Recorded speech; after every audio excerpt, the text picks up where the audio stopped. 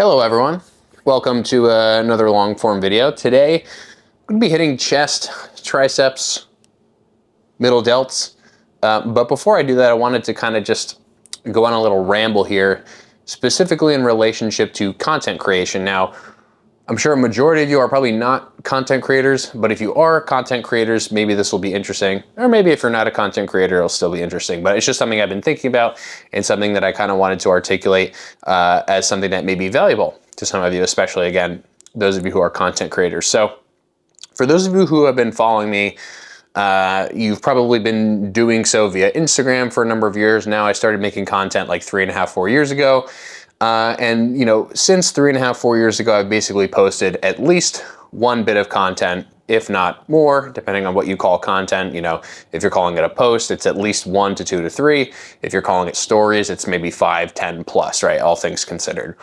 And I've learned a lot through the experience of social media, and I think a lot of people give social media a bad rap, and rightfully so in some regards. Like I've mentioned, you know, my feelings about short form content and how it's helpful but also limiting. It's this trade-off that's a little bit conflicting to me.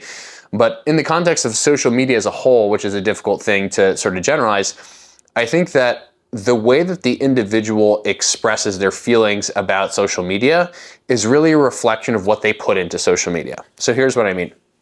Really in the first, I want to say 2.5 years of my content creation timeline, I made this transition from just making content because I wanted to do it and I wanted to start to help people. And I was really, really enjoying it during that time period. And this was back when I had a couple thousand followers on Instagram. My account wasn't really gaining traction, and it was just kind of like very, very little at a time. A couple people followed me a day, and over time, you know, that grew exponentially, as many things tend to, you know, with this game of attrition. And when my account started to grow, what I noticed is that I started to make more and more content for the sake of growth rather than for the sake of value. And I think a lot of people fall into this trap. I certainly fell into this trap.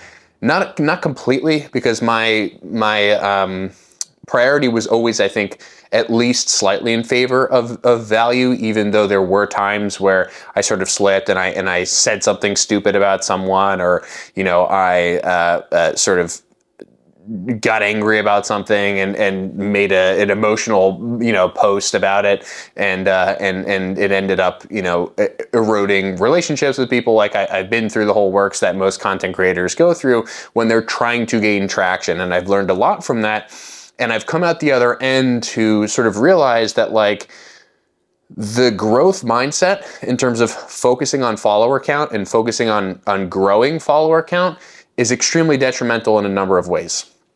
So, and taken to its limit. So I'll articulate what I mean by that. So if you have this growth mindset and you have 1,000 followers or whatever, and you get to 10,000 or maybe even 20,000, and you see that progress, you'll be happy. And you may still sort of just be one of those people that, like, you're always going to prioritize the value. It's not that important to you. The growth is not that important to you, and you kind of stick to your, you know, humility. And, you know, a lot of people are not like that. I certainly was not like that. But a majority of people, what they're going to, I think, naturally respond to is sort of the excitement around more people seeing stuff and more people seeing your stuff. And if you go through a period of a lot of growth, just, you know, based on the actual quantity of people that are following you, what you'll experience is this, like, sense of elation about, oh my God, more people are listening to me. And so what you start to do is you start to slowly shift the priority more and more in that direction.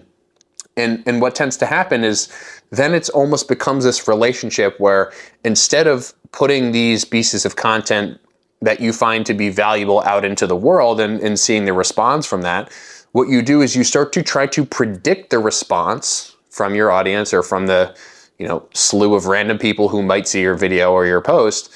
And as a consequence of that, you now start to put the value of the content to a secondary or tertiary level of consideration, meaning that the merit of the idea is really based off of this concept of growing in numbers rather than growing a brand, growing the quality, continuing to provide value, continuing to provide solutions for people that need solutions.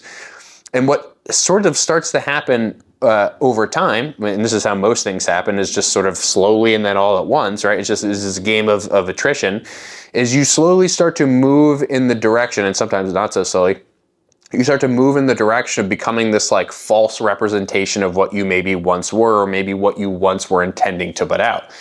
And I find that that was sort of starting to happen to me, where I started to become so aware of the metrics, so aware of the numbers, when I never really had been to begin with.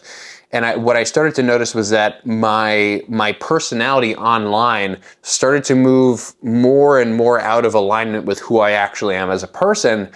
And the recognition that that was happening was enough for me to pivot pretty much as far away from that as possible, because I started to notice that it would begin to, it didn't necessarily start to erode my relationships personally, but it did start to shift the way that I was thinking about the world in a very real sense. And I think that is the key sort of point here, and the key takeaway to why this is actually so dangerous, is because you can't represent yourself falsely in one medium and then be yourself truly in another. And who you are and being yourself is like, it's a very esoteric type of thing.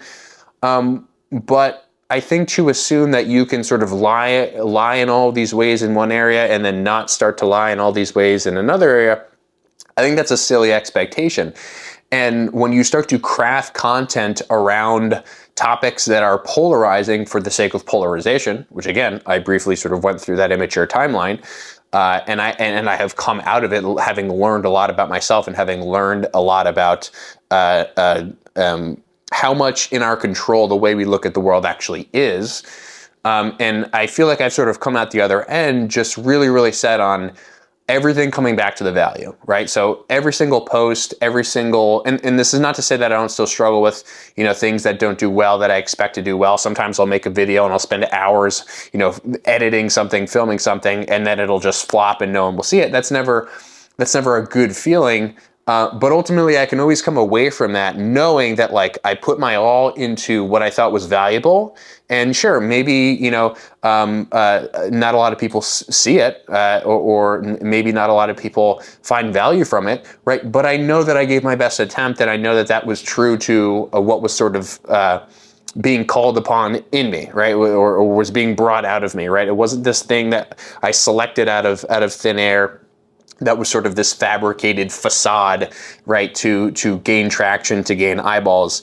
And you can rest assured in those instances that, like, you 100% have sort of aligned yourself with the character that you want to embody, and with the kind of person that you want to be. And so I think that we often don't take the social media stuff seriously in one sense, and then in another sense, it's like, there's clearly a lot more to this than meets the eye. And if you're a content creator, my one word of, if you can call it wisdom, maybe it's wisdom, is always stay true to what your original goal is, and make sure that you're checking in on that goal every single time that you post. It seems extreme, it seems over the top, it seems somewhat overstated, but as someone who has made thousands of individual pieces of content, I can tell you that all of the things that come back to you in terms of a response are an indication, we'll say, not necessarily a direct correlate, but an indication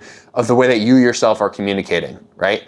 And so if all you see is negativity on social media, and that's your framework of this is what social media is and this is what it's for, instead of trying to complain about, or instead of complaining about the medium, instead of complaining about, oh, the algorithm did this, or all these idiots came out of my post, look at what you're doing and ask yourself, what am I doing that's stupid? Where am I ignorant, and how can I address that? Because what I noticed was when I started to really just focus on the value and not the number sort of took care of itself. And I won't say that that will always be the case 100% of the time. There are obviously a lot of confounding variables that are involved in this equation of growth and all that stuff, most of which I'm probably ignorant of. But I can say for sure that if you maintain your composure and you maintain your sense of self, and you are telling the truth to yourself and to your audience about who you are and what your goals are and what you want to provide and what you are providing, then I can guarantee that at the end of the day, even if you don't get the result that you think that you wanted, you'll come out of that having learned something rather than coming out of it being more rigid, more resentful, with a worldview that is inherently more negative and clearly not helpful. So I don't know if that made sense. Hopefully it did. Hopefully it maybe helped someone. If it helped one person, if one person hears this and is like, oh, that's interesting, and I learned something, I'm happy. And in any case, yeah, we're gonna hit triceps and chest and middle delt. So it'll be a fun day, some long form stuff, and hope you all enjoy the fitness content, or the fitness section of today. So I figured I would go through the process of setting up a Smith machine incline press, because it seems that a lot of people struggle with this kind of setup, okay? So the first thing you need to do is you need to figure out the angle that you're pressing at, because some people just will arbitrarily put the bench at 45, some people arbitrarily put it at 30 or 15 or whatever. Start with the goal and then work backwards from there. So my goal today is to kind of do some kind of like mid-incline press, right? So if we're calling this decline, if we're calling this flat, right? Again, arbitrarily flat, okay? Because relative joint positions are the king here. And we'll say this is the most incline. I'm gonna do something that's like in between that. You know, so for me, if you took this camera right now and you tilted it sort of backwards, it would be an angle that's like just above horizontal. So that's where I kind of want to land with this thing. So I'm going to take a best guess and I'm going to say, let's just put it there. One tick up. It's probably like 10 degrees, 15 degrees or something like that. And then what I'm going to do is I'm going to imagine where are my shoulders, okay? Probably like right here.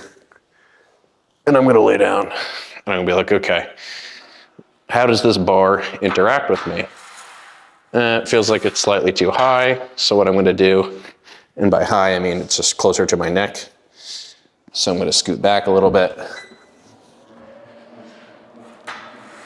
And voila. So that was fairly lucky because I haven't set this kind of thing up in a little while.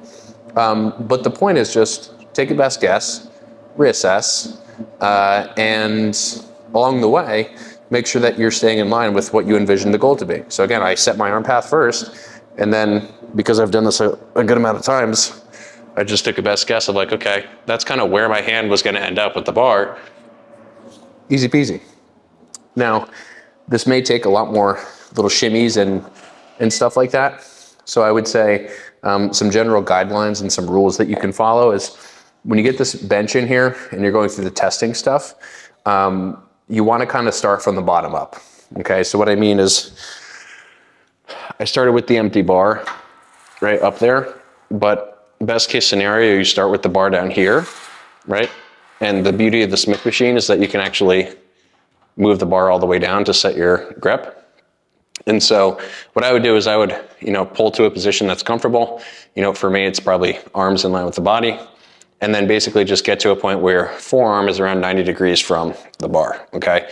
If your arms are this way, it's gonna be basically you're doing a weird tricep press. And if your arms are outside of that, that's gonna also not feel comfortable for a number of different reasons, most of which are crummy elbow and forearm related. Okay, so find the 90-degree position, put your hands there as your grip, unrack from that point, and then we're good to go from there. Now, the specific kind of press I'm gonna be doing today is very much a pec dominant press, okay?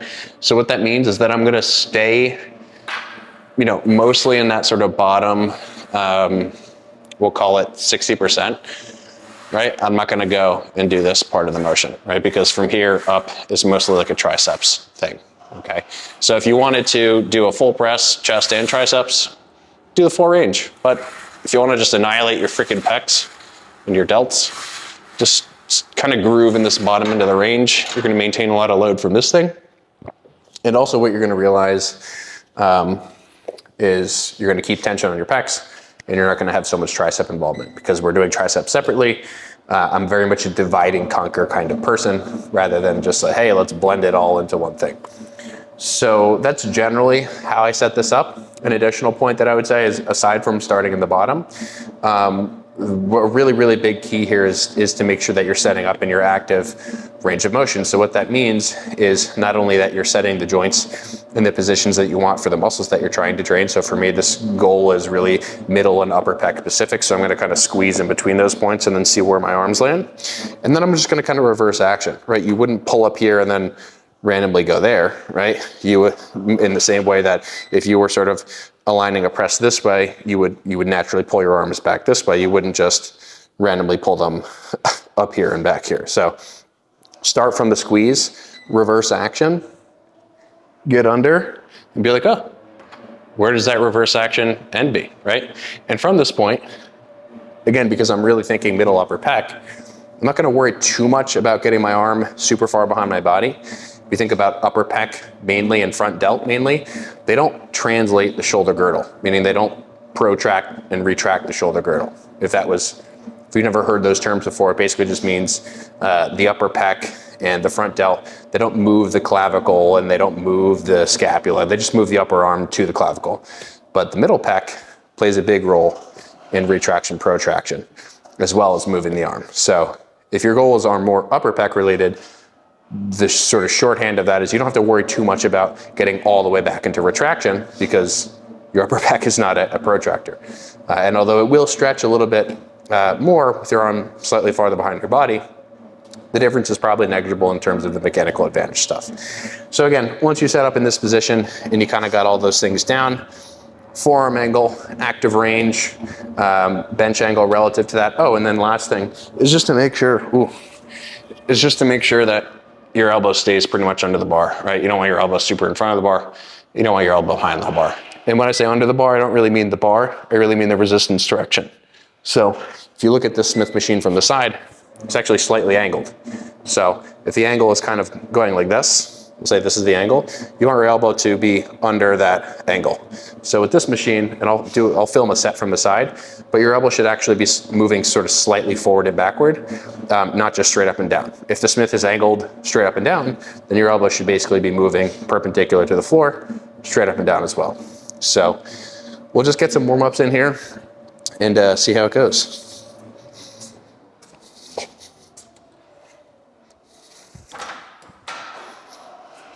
So how to properly warm up.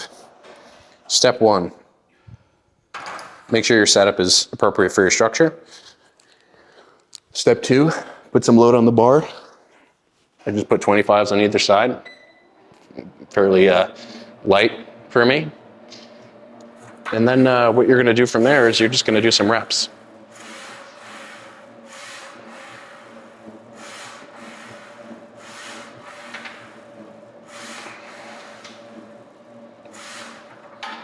And the cool part about this is that when you do some reps with the lightweight, you can just take the lightweight off and then you can add slightly more weight and then you can do that weight. And that's pretty much the warm-up, right? The purpose of a warm-up is not to mentally masturbate your way around doing 10 different exercises that have nothing to do with the actual exercise you're doing, right? It's just to perform the motion, perfect the skill, make sure you're actually concentrating on the skill, and slowly add load until you're working weight. That's how I go about it.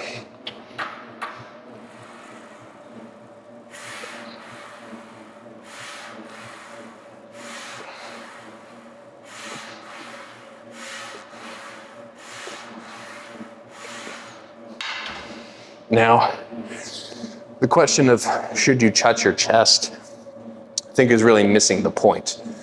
That should be sort of a secondary, tertiary thing that you think about after what you've done is set this up properly and measured the active range stuff, right? Because you don't really have to ask that question if you have it answered otherwise. Meaning, you don't have to ask, should I touch my chest, if you know what range you're already using. And if you aren't thinking about the range that you're using, well, then that's the problem. That's a problem to begin with. So identify the range based on the goal. If you don't have a goal, you need to set up a goal. And then you move forward from there. So this is my third warm-up. And it'll probably be my last warm up. Oh, another thing too, make sure you got your safeties on. Another beautiful part of the Smith is to make sure that you're practicing safe sets. So that'll probably be, we'll see how this is. See if my hands are gonna hit it. Okay, so that's not too high.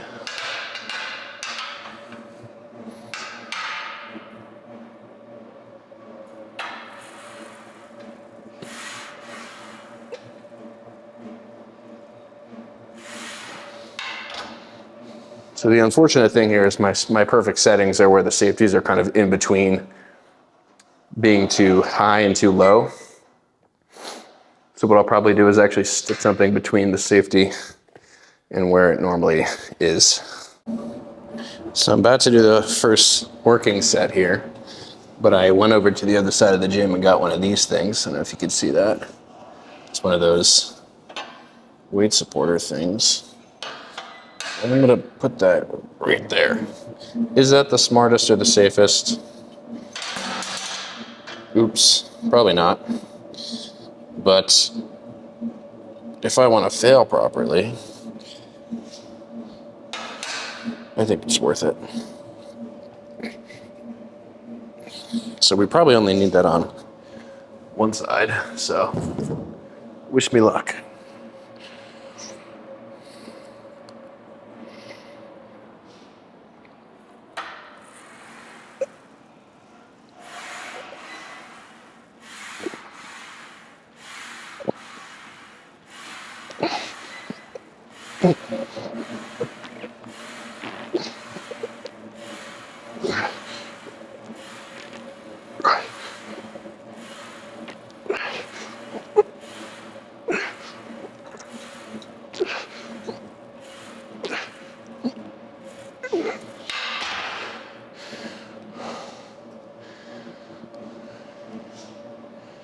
So, I don't really think I need this. It's also kind of making me a little nervous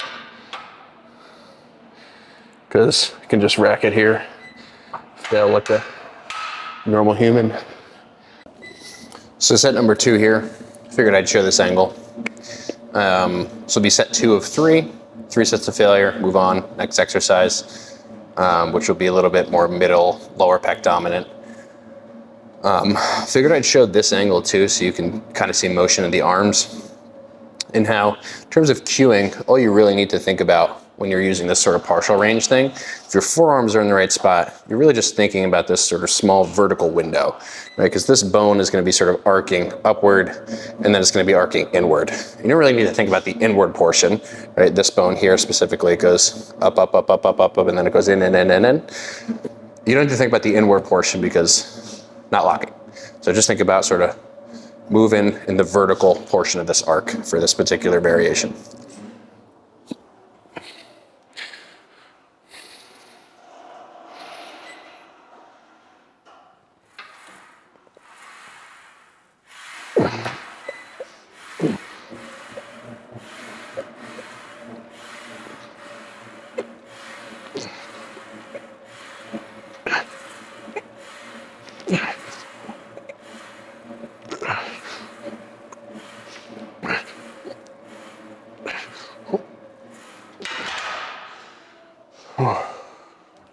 I also think for those of you who are struggling with setup, that starting this exercise in this low position from where you'll most likely have the most trouble stabilizing, controlling it is actually a good idea, good hack.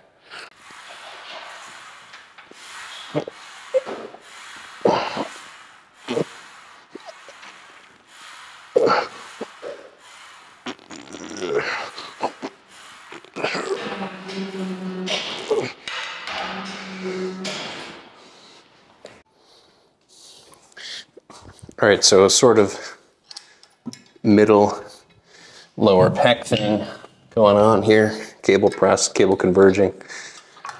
I'm gonna show you all how I set this up, much like I showed with the Smith machine. First thing I do is I take a guess, because all of this is ultimately going to have to be a guess to begin with.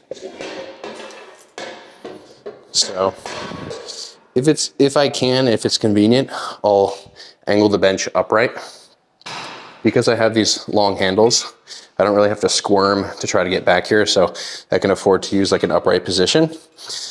The problem, however, arises when you have a cable sack like this and you only have the short handles. So if you only have the short handles, you either need to move this bench closer and then angle it flat and then put the cables all the way low, or you need to get an extender for those handles. There are a couple problems with this, which I may run into in terms of the bench shimmying back and forth. So that's another thing, is if you don't want to put a weight behind this, you can also just move it flat and move the cables down.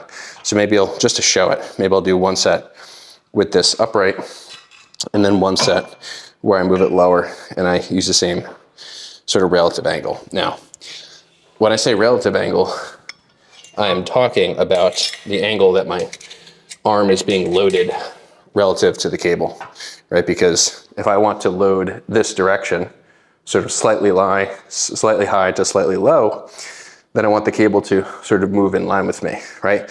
I can do that in an upright position with cables here, or I can put the bench flat and move the cables down and sort of shimmy myself so that that same exact loading angle is actually mimicked, okay? So if none of that made sense, just remember, it's about the loading angle relative to your body, not just what the bench angle is.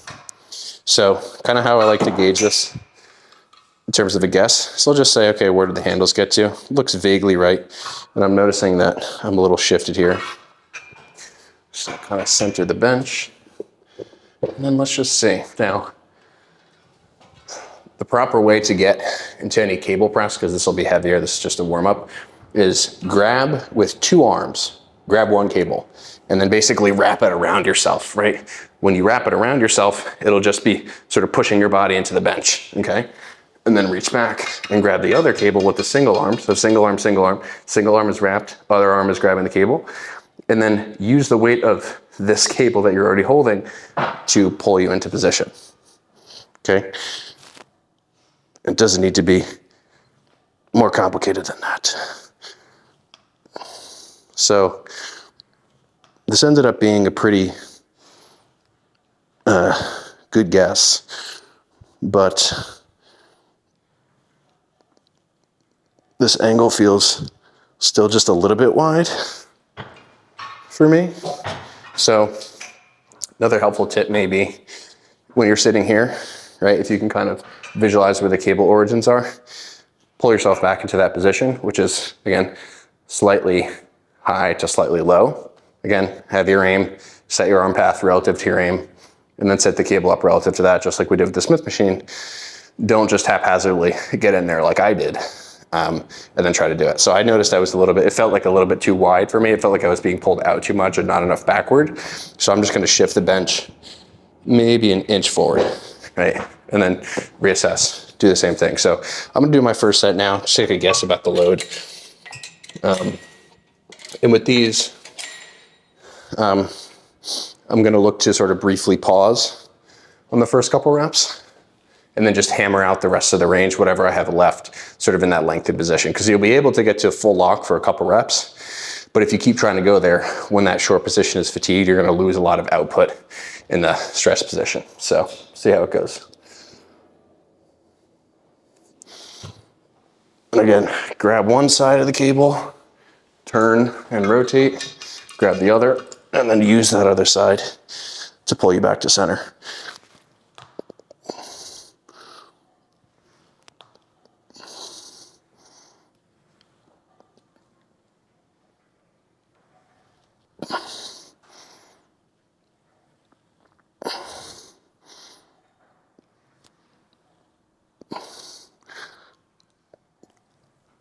So I'm just going to do the partials now.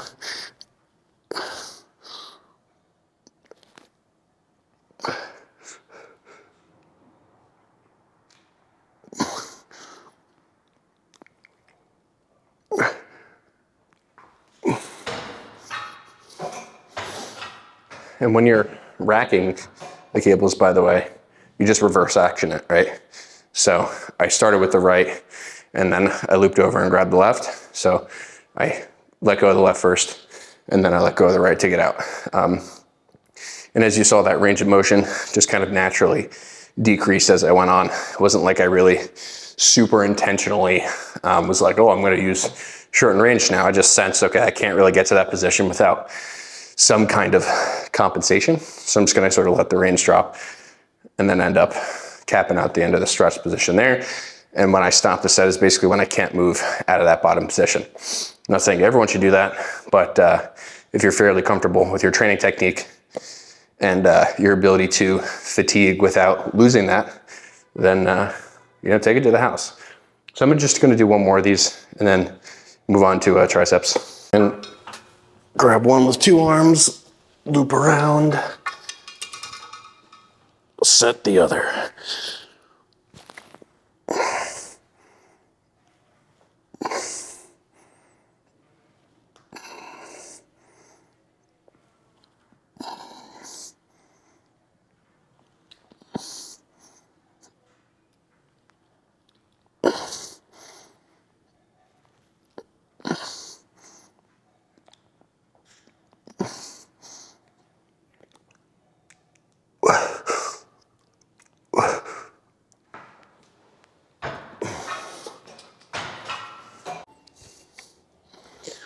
So moving on to triceps now. Something I find interesting about this whole triceps training conversation is that a lot of people will complain about their elbow pain.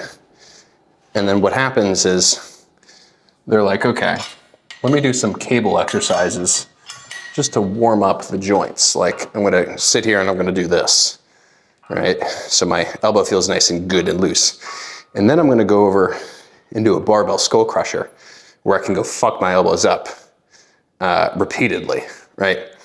And I'm kind of sitting there wondering, like, why wouldn't you just, the thing that is making your elbow feel good and also accomplishing the goal, why would we not just continue to do that? It's a great question to maybe ask. So I'm gonna do the warm up here with some light weight, and then I'm just gonna add more weight and do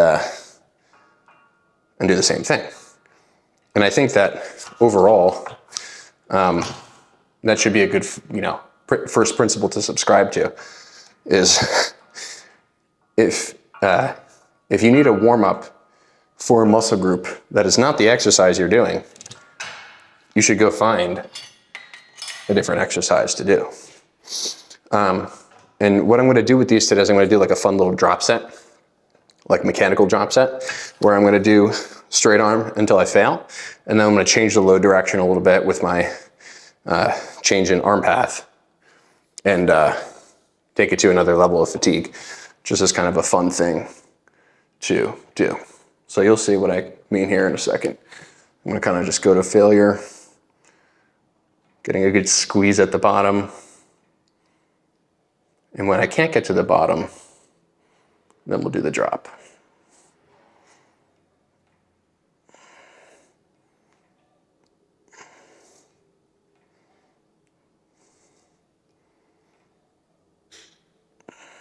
So reps starting to slow.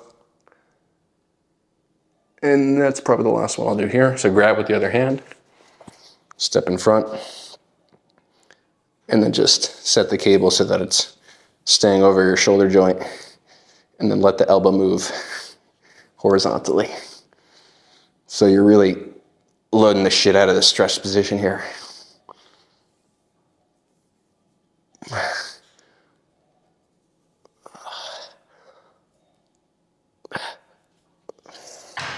So the goal there, you fatigue the short, right, by just doing something with a load that can load this position, and then move the cable behind you so that you can load that fully elbow bent position. But when I'm in that elbow bent position on the second variant, don't just let yourself get smushed, right? You should actively be shoving against the handle throughout the entire range of motion. So if you're, and this is a good rule of thumb for, good principle for every exercise is make sure you're always 100% of the time shoving in a direction that is opposite the resistance. So if the resistance is upward this way, I'm always shoving downward on the way down.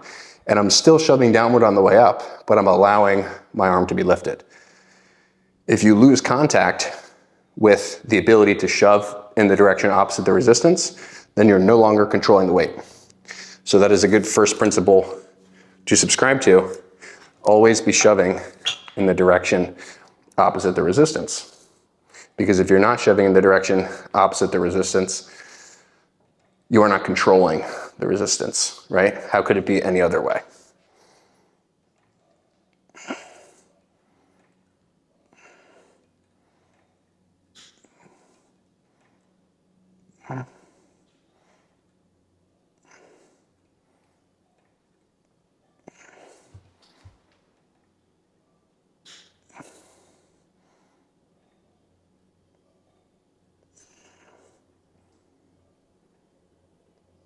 So can't get there. Step here, butt is shoved up against the pole, foot is shoving me backward, and I'm just shoving down.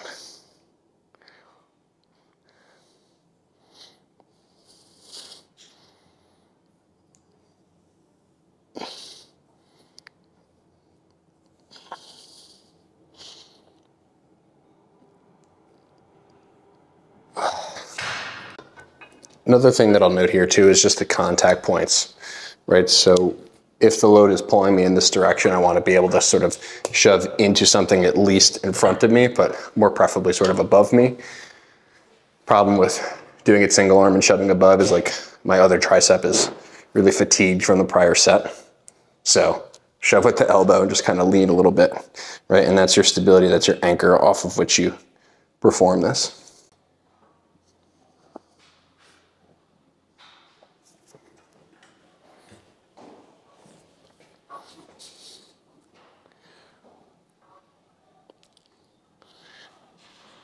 So again, if you get back to a position where you feel like you can't still shove away from the cable, then you've lost control. So don't get to that point.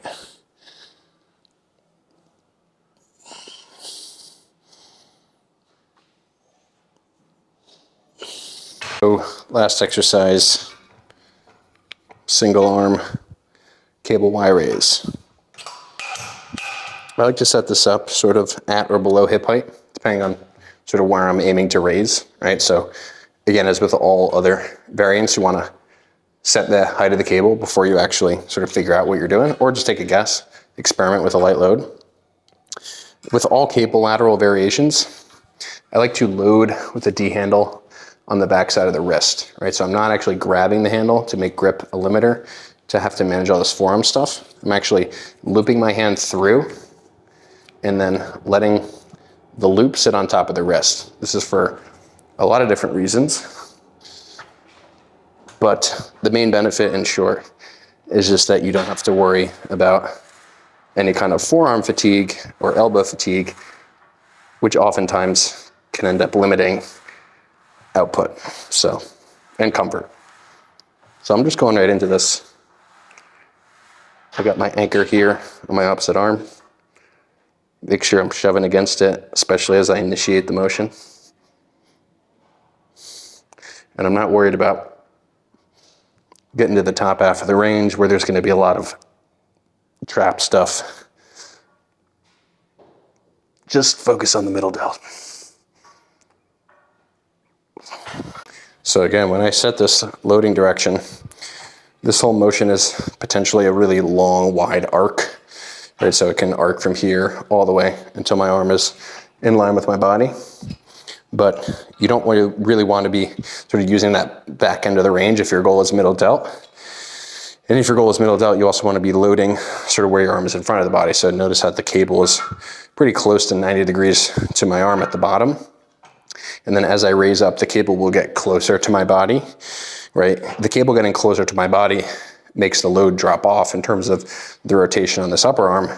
But it also, at that point, just really wants to translate my whole shoulder girdle inward. So you get a lot of trap sort of in this top 20%, which is fine if that's your goal. But if you want this to be mostly a middle delt fatiguing exercise, just use like that first 70, 80% of the range where you're just kind of moving in a straight line inward to outward, where you have a significant amount of loading on the delt.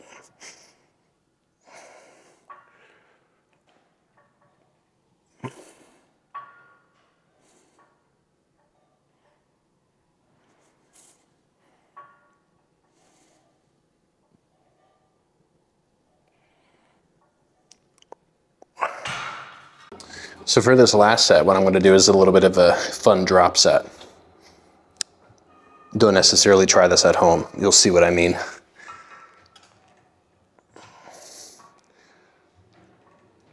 So just go to failure like we were doing before. So you can't move out of the bottom.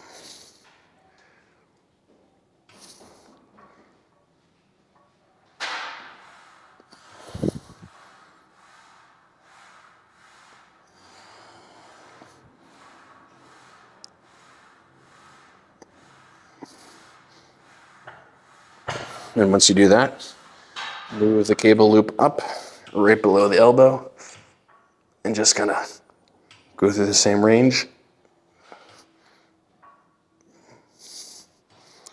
Go to failure.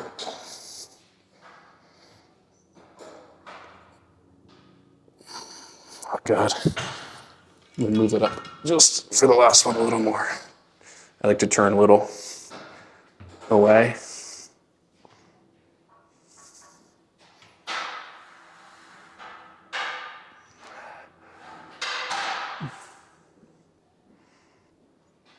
Okay.